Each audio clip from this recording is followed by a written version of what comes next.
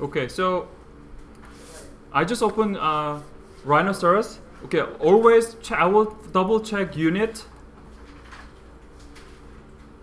So I'm checked unit is inches. So I checked it and just type Grasshopper and enter.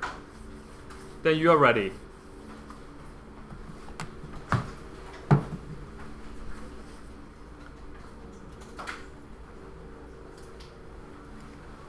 Okay, so here's our Grasshopper window. What I'm going to do, okay, I will make this one as full screen, and probably I want to see some of my geometries on top view or perspective view. Then actually I will locate Grasshopper on top of it like this.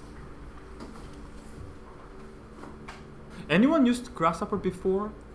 Actually, Yuna and okay. Okay, so a little bit about interface. So, yeah, it looks like very easy. So all you have to do is simply drag and drop any icons. That's it, and then you need to connect it. That's it. So if you use middle button, you will have another context menu, run or bake. Something important is your grouping, something like. So clicking middle button open contextual menu.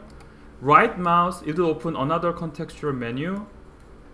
And then if you hover around or drag around with using right mouse button, it is panning. And of course that your scroll is zooming in and out. So quite looks easy. What is important for us is actually display. If you go to display, there's a little bit different options, which is draw icon. If you use draw icon, it just it will show the minimum amount of size with images on it. So actually many tutorials actually use this option, but it's kind of like for novice people like you and me, it's a little bit difficult to what they are.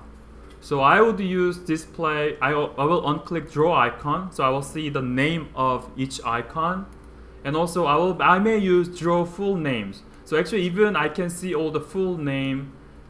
If you don't unclick it, you will only see abbreviated name of that. So actually for a month or two, or during this semester, I will use draw full name, so you can find it easily.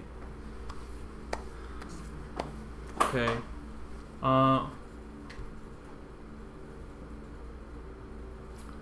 Okay, that is so far basic okay, so a little bit more interface probably.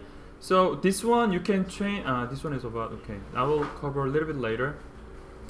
What else is important? Okay, this is so far basic interface.